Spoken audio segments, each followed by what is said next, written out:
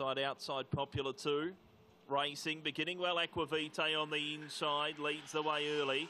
Dynashinko to second, third through the fence was Tina 2.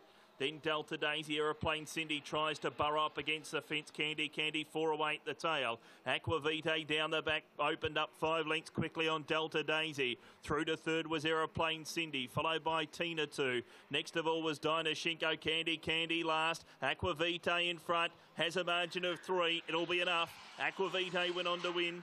Delta Daisy held on to second ahead of Aeroplane Cindy, Tina 2.